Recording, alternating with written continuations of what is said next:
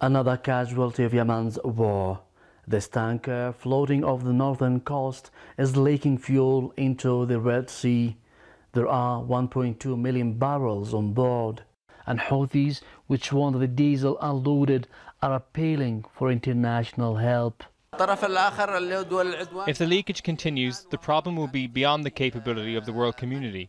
We blame the Saudi-led aggression on our country, as they have refused to allow us to unload the shipment and pay the monthly salaries of public employees, as agreed during the Sweden peace accord.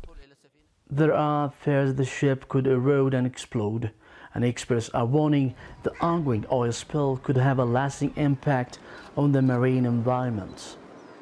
The Gulf of the Red Sea has two unique kinds of mangrove that do not exist in any place around the world.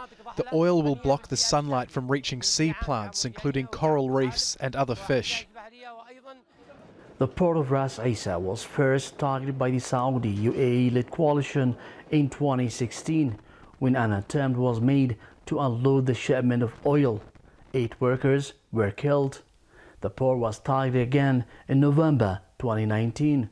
The ship's been deteriorating ever since.